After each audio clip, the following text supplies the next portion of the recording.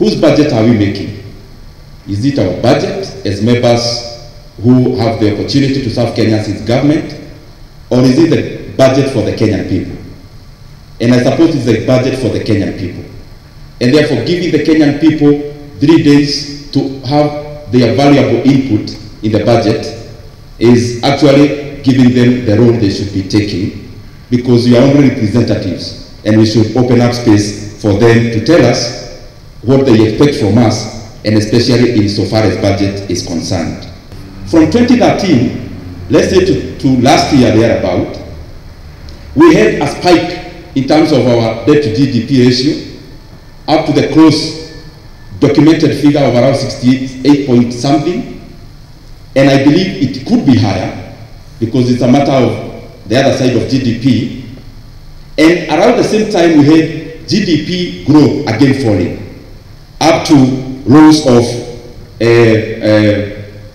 below 3% in some period within that time.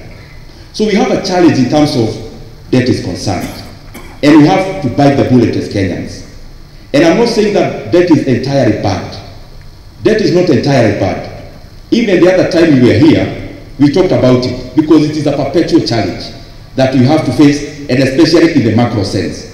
Even some of our development partners, their countries are also indebted, actually more than Kenya in terms of debt to GDP ratio. The public sector hearings are critical in ensuring public participation and inclusivity in this budget-making process.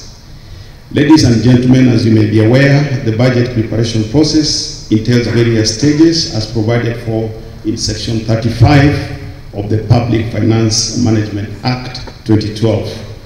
The Act envisages a strong linkage between planning and budgeting in order to ensure optimal allocation of the available scarce resources. Towards this end, the State Department for Economic Planning co-convened the medium-term expenditure framework sector working groups that prepared the 2023-2024 budget proposals.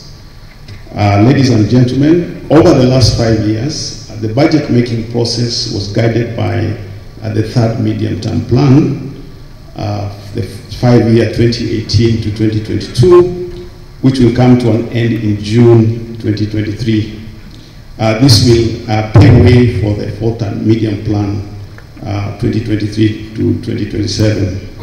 The fourth medium-term plan will focus primarily on the core pillars of the Kenya Kwanza Manifesto, which is the plan, namely agriculture, micro and small medium enterprises, housing and settlement, healthcare, and digital superhighway, and the creative economy.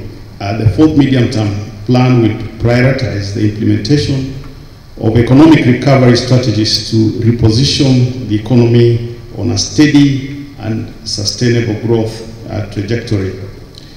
Implementation of the fourth medium-term plan will foster growth, wealth, and employment creation, poverty reduction, and improved livelihoods for all Kenyans from the bottom of the pyramid.